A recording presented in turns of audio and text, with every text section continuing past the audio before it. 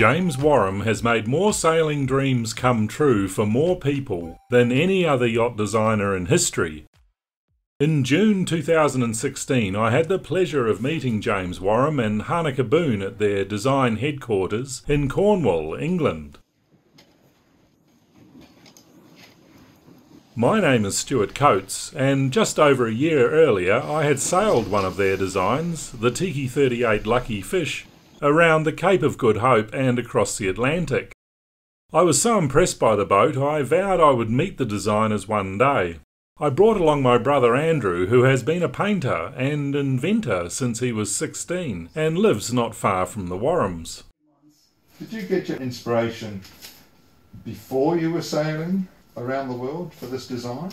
Did that come before, or was it when you were out? What happened was, when I was 16 years old, the war had just begun. There was a book on the shelves in the public library of Manchester of a Frenchman who, just before the war, had built a Pacific double canoe in Hawaii and sailed it back to France.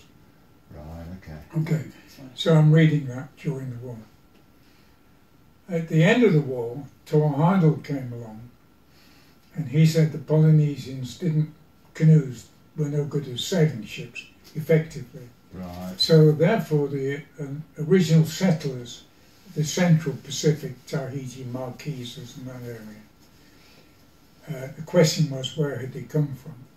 And he said because their double canoes and outrigger canoes were not seaworthy, that the only seaworthy boat available was the log raft sailing boats right, of Central America. Yeah.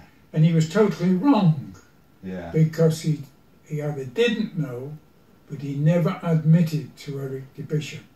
Mm. So there I am, a dreamer and everything at the end of the war. And then when his story came out and the film, which I went to London in the pissing rain hitchhiking to see. And I'm sitting there saying, he's wrong. Yeah, yeah. Great. But you must have, did you come from a seafaring family? Or I come from a North Country family. Did you really? So, Yes. why were you interested? Building family. So why were you interested in sailing? Well, he went via mountaineering. Did you just want to get away from it? No, I was also from the age of 16. I was a fell walker in the north of England, and then a rock climber. So you wanted a bit of adventure. Now, being outdoors, adventure, travelling. He travelled all through Europe just after. And then, starting at 19, right, I went on a study course through Europe for 3 or 4 years. Do you think there was something? Have you ever established where the yearning for the sea came from? Isle of Skye, isn't it? Was it? So you always told me. Well, I was rock climbing on the Isle of Skye, and there's a thing called an inaccessible pinnacle on the Coolings. Oh, is it? Okay. And I looked out Yeah. at the lochs, and I thought, I want to go on the sea. Yeah, yeah. That's how it happened. Yeah, because that's a fairly open, barren island, isn't it? Pardon? It's a fairly open, barren island. But It's I the think Isle of Skye. In your case, also reading lots of books about it. You know, with Eric de Bishop's book, Yeah, and I read a lot read. of other sailing books and Yeah. stuff. So did you design this boat before you actually were? This boat has done a been great deal of designed sailing, about or? 6 years ago. this Right. was That was designed. designed for a prize. It won the prize in But class. your original design, His first design was to that, prove how much Eric de sailing Bishop- had you done before you came up with that design? I had worked in the Thames estuary, and I had associated with barge skippers. Right, okay. And according to You my father built said, you built a little boat, a little model, so you Yeah. had Okay, a yeah, it boat wasn't model. with success at Right. all. And then you converted a live boat Yeah, and Yeah. made that we sail. sailed it to Germany. Right, okay. So you sort of messed around with boats, but they Yeah. weren't that successful. But then that fascination came in with sort of Pacific design boats? Yeah, it was Torhado. Right, okay. And I said, I'm going to prove him wrong. That must be wonderful. Well, Because that was very pioneering. It wasn't. That It was sounded a like huge, tough. yeah, you decided. The concept. Right. Because of my lack of knowledge. That's a tiny model, isn't it? Yeah, it's not a big model. Because of my... Yeah. That wasn't the one, it was a No, photograph. this is, yeah, you had a photo then, but that was the actual model. That you had the okay. Yeah, photo. Hanneke went there and took the actual model. Yeah, I went recently. And I think that has been redone up, and No, it looks exactly the same as your photo. I don't think so. Mm. Not Well, I've that big cabin. No, that was on there too. I'll Was show it? you the photo. But That was the inspiration for Tangaroa. yeah, Where is it? now There it is. That's the same model. it's the same model, isn't it? Yeah. Yes. Now then, that was the inspiration, but the reality is the boat I built was infinitely cruder. Mm-hmm. Yeah, you can just show the pictures, Hanneke. Well, he Okay. built. Oh my goodness! It's a, You know, it's crude. It had. that's a traditional form. You can see a shape, but it's flat bottom, slab sided. Oh, it is. Yeah. Because that was the only way I could get it 2 bits foot of wide to sleep on the inside. Oh, is that you there? I presume. Yeah, is that it? was me, young and beautiful, Yeah. hair on my head. That's the Oh. fantastic German woman, Ruth, who only died 3 years ago. Transported to its building. Right, site. well, I sailed that with 2 German girls, That's not the one There's you the other sailed one. around the world, is it? No, no. across the Atlantic. but I made the... Did you really? Yeah, first... Good grief. This is in Falmouth 60 years ago. Is it really? Yeah. That place. So that was It's the... still there. You see, that's Oh, Falmouth let's have a look at now. that picture again. Can I have a little look? That's James. Fantastic. There's a little film which you can Look see at via that. our That's a website. very cluttered deck, You've isn't seen it? it, have you? Yeah. It's on YouTube now. It's a little film done by Pate News about Is it. there right? 30 Oh, seconds. Cathay News. I'd love to see Fantastic. that. By the way, that piece of wood in the corner there is the tiller of the little Tangaroa. You would rather forget the tiller and rudder on the Tangaroa, wouldn't you? I've just finished reading the book and all the problems you had with the rudder. That's the tiller. Well, it was ignorance.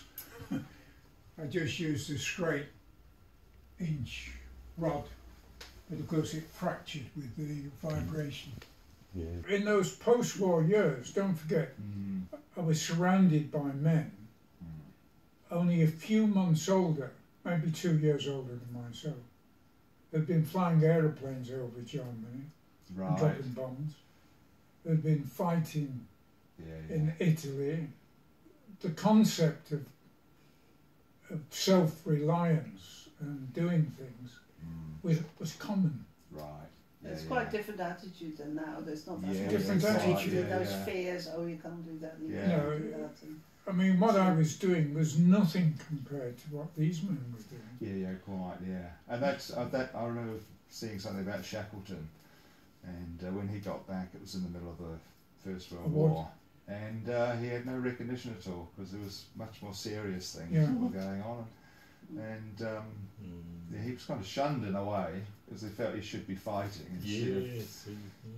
messing around. messing around, Messing around, yeah, exactly. exploring. A lot younger than you are, but I'm pleased I sort of grew up around that time where Well, so me- much of me the world too. was unknown, and there was a real sense of Yeah, I exploration. grew up in the 50s. And Yeah. and that was much nicer than now, I think. Well, I do as well. Yeah, I'm pleased that I was part of that because it was for me. It was all a lot of it was unexplored, and Well, it's been Even such a journeys. narrow window. I mean, when you think from the first cruising man, if you like, ocean explorations, which was really only began around your time in the 50s and perhaps in Eric the Bishop's time, the 40s when people were doing it for pleasure, to the late 60s when the first single-handed round the world races and those pioneering days, and then into the 70s, and that was pretty much the end of it. Then it became rather mainstream to sail around the world in fiberglass boats, and now look at it. I mean, the anchorages are just swamped. You know, yeah, charter industry's grown like and top with sea. GPS coming in the 80s and that, it all became so much yeah. easier. No, that's right. That's why it's nice. Yeah. Sort of, it was a nice era, I think. Well, It was a nice era. Well, I was Yeah, very and, fortunate. I grew up sailing as a little child. Did you really? Also in the Yes, yeah. 50s. When he was crossing oceans, I was having sort of boaty Yeah, holiday times and yeah. Yes. weekends. So I was always, you know, my father took the whole family. Fairly simple, basic boating, really. You know, none of this sort of luxury stuff of nowadays. Yeah, It was yeah. inland Dutch waters, but Yeah. a bucket I and do- a burner stove, and that's Yeah. it, Right. isn't it? I do ask myself, are we over romanticising the past? No, we're not. No. We're definitely not. I don't know. You don't have to ask yourself that. I think, yeah. Maybe when we're a bit younger and we look at the world in different eyes, but you can't get away from the fact that when you sailed, you didn't have contact with the land. It was, you know, Everything was an unknown, wasn't it? Yeah, You had no idea. You didn't have these great weather charts that we get now, and Mm. Well, actually, you know, even when we sailed around the world, 20 years ago, we didn't have a died. no, We no. had VHF radio. We didn't Yes, have yeah, yeah. SSB Yeah. radio. We didn't Yeah. have satellite phones. We No. didn't. We then went on to discuss Spirit of Gaia, the Wharram's own boat and flagship of the fleet. At 63 feet long, James describes it as a floating island. After 20 years of cruising, including a circumnavigation, she has just undergone a major refit in Greece. But, these decks we're just having to replace. Yes. We're having to replace all them. Yeah, What timber are you using on your decking like that? But this was yellow cedar. That was the old stuff. But now they bought some. It's more of a hardwood. And she's what, 20 years old now? Yeah, Is that your boat, is it? Yeah. Yeah. That one? Yeah. Where's that one at the moment? She's in In Greece. We only Yeah. came back a week ago. Okay. Yeah, they've just been working. That's a nice picture. Yeah, Who's that? it's a Spanish Is it lady not- oh, is that one? back in the 90s when we were. That will increase This sales, is- won't it? This is Gaia now. This This was taken yes. just before we left. Gosh, there's a lot of cabin space up But there, we've got isn't the there? masts up again. And Right, oh, so she's very close to yeah, going it back still in the needs drink, anti-fouling on, but She's looking good. Yeah. That's a big boat, Beautiful. though, isn't it? now we've got all new paint on all It's like a that. floating island when it Yeah. was going. Is it really? Yeah. But we've got new slats all on that, and we need to. Wait, was That's that built funny. here? Where was that built? I was built here. in Was the that shed. really? Between here and the other end of Yeah. the shed. But we've got new lashings on the beams, new Dyneema rigging. How do you get the holes? How do you actually get the holes down into the water? Dyneema Well, rigging, they went very out the interesting. front and down the village and launched on the Did they? Oh, I beam. see. Right. I've not seen these photographs. No, they're brand new. I just put them on the Fantastic. other day. But So what size is that? this is we have a 50 or- new deck. She's 63. Right. Gosh, it's So a we lot had to of make a whole space new on that, set isn't of it? decking here because that was. So how many crew would you have on a boat that size to run it? Well, it's nice to run it with about 4 or 5 Right. or more. Yes, yeah. We've run it with 3 adults really, Yeah. and Jamie. Are there many around the world that size? Is that? There are Yeah. a number of them actually. Right. Yeah, so that was our new deck that we just made. The cup boat, the latest Catamarans, they're all sailing in wetsuits. Well, we don't want to live in wetsuits, so we throttle the boat down Yeah, yeah. to a working Let's speed see of what somewhere between 8 what's anything else. to 12 knots. Now we've got these dead eyes on the end of it. I'm just. James then began to explain something that had puzzled me for a long time. Why isn't there a friendly bond between the Polynesian Voyaging Society, who operate the Hokulea, and James Wharram, who is one of the earliest revivalists of Pacific voyaging craft and father of the catamaran? Francis Cowan, who had sailed with Elder Bishop on his raft voyage. Yeah. So, Because Elder Bishop had done a anyhow, let me finish what Yeah. happened. This boat, before this gathering of the great canoes, made the first voyage from Rarotonga raft just with ordinary lads on board, Right. Maori Zealand. lads, Yes. to New Zealand. The Without escort- Hokulea came in and they was told to stay out of Auckland Harbour. Well, The Hokulea put all was the towed puppets- in. What? Right. And I This met was the mid-80s, I I met think. the Maori builder of there, and he was broken because he was pushed to one side. They had built a real Polynesian boat, stitched and that. And And it was Why, lying isn't outdoors, A lot of this. uncared for at the museum Yeah, yeah. in Papeete. And then for this big gathering, they needed a new boat. No. And they didn't have logs, so they cannibalised. Yeah, what have they done? They They've cut French the government. bottom dugout canoe of this off and built this monstrosity with it. It's this thing they built. excuse me, let me finish. Yeah. though. Oh, I see. You know, that doesn't look. The proportion doesn't look That's right wrong. on that. Can I just start again? Yeah. The reason why the French Tahitian government did this, destroyed the railboat and that, to suck up to the Hokulea, was because 1 month later...